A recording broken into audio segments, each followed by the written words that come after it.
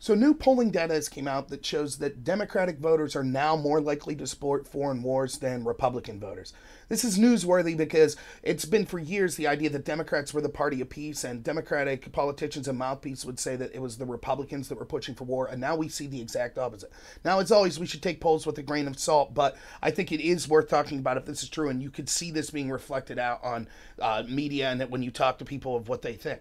The crux is that the change happened when Trump started to recommend pulling out of Afghanistan and Syria. When that happened, you started to see Democratic voters just say, no, no, no, we want to stay. Almost like they have a gut reaction to just be against anything Trump says. Which is funny because that's the meme. If Trump said water's good, then Democrats would say water's bad. Well, here we have the party of peace. All these people that just 10 years, 13 years ago were with me saying that we should pull out of Iraq and that it was a legal war, now cheering to stay in places like Afghanistan and Syria. So this is Glenn Greenwald from The Intercept wrote this. Glenn's someone who's kind of a progressive who's against a lot of these foreign wars, and he's been warning for a long time that all of this Russia, Russia, Russia screaming by the Democrats was actually going to do damage and make their base more jingoistic and militaristic, and he's very much opposed to that. He, like me, thinks that there's an irony that the very intel communities that these same Democrats used to rail against that got us into the Iraq War are not only cheered for by the Democrats, but are actually being told by the mouthpieces in the media, the Democratic mouthpieces, to even criticize these intel communities as un-American. So here's some of his article. It says, while official Washington is united in opposition, new polling data from Morning Consult Politico shows a large plurality of Americans support Trump's Syria withdrawal announcement. 49% support it, while 33% have opposition. However, what is remarkable about the new polling data on Syria is that the vast bulk of support for keeping troops there comes from Democratic Party voters, while Republicans and independents overwhelmingly favor their removal. The numbers are stark. Of people who voted for Clinton in 2016, only 26% of support withdrawing troops from Syria, while 59% oppose it. Trump voters overwhelmingly support the withdrawal by 76% to 14%. A similar gap is seen for those who voted Democrat in 2008 midterm elections. 28% support withdrawal, while 54% oppose it, as opposed to the widespread withdrawal among 2008 GOP voters, 74% to 18%.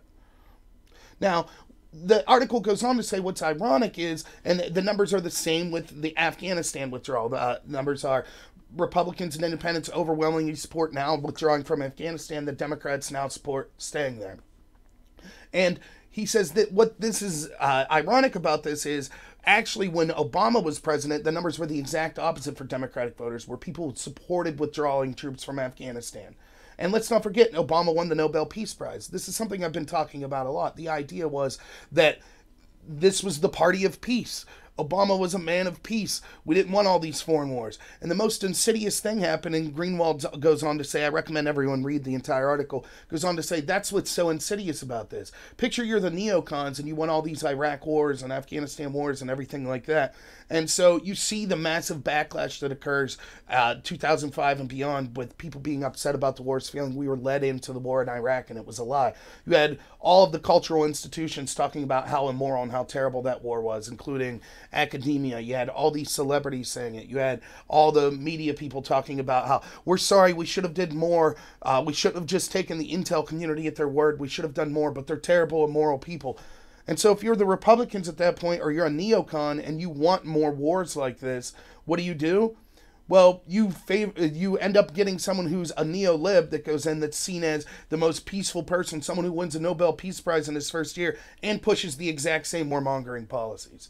And now the change is so complete because the gut reaction of Democratic voters is so strong to be anti-Trump that they'll actually favor war instead of just to oppose Trump, which is absolutely crazy. Now, clearly this isn't all Democrats, but you can see this in the media, and you can see this with what people say. Glenn goes on. With Trump rather than Obama now advocating troop withdrawal from Afghanistan, all this has changed. New polling data shows far more support the troop withdrawal among Republicans and independents, while Democrats are evenly split and even opposed. Among 2016 Trump voters, there's massive support for withdrawal, 81% to 11%. Clinton voters, however, opposed the removal of troops in Afghanistan by a margin of 37 in favor to 47 opposed to the withdrawal.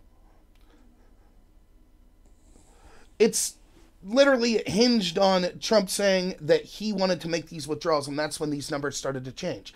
He goes on. Democrats were more or less evenly divided early last year on whether the U.S. should continue to intervene in Syria. All of that changed once Trump announced his intention to withdraw, which provoked a huge surge in Democrats supporting remaining. Those who voted for Democrat Clinton now say by a 42-point margin that the U.S. has a responsibility to stay and do something about ISIS, while Trump voters said by a 16-point margin the nation has no such responsibility. Now, as I argued in some of my other videos, this idea is insane. Basically, we are in Syria arming Islamic terror groups along with other rebels to fight Assad, and now the argument is to pull out would make Islamic terror groups like ISIS stronger. Why? If we just let Assad wipe them out, that wouldn't be the case.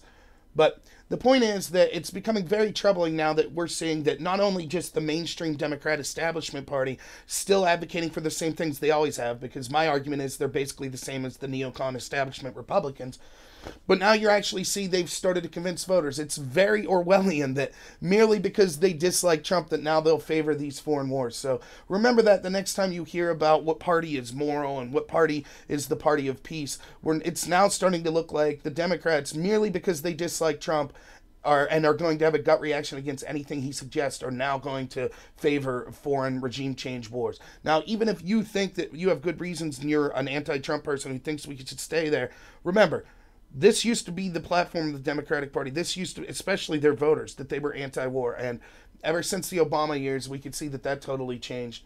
And now with Trump, it's even worse. So what a tool, to be able to get people to support wars. Just have Trump suggest withdrawing, and then all of a sudden the Democrats are all for him. So, hey, please like and subscribe if you like this video. Recommend me to some other people, and have a good one.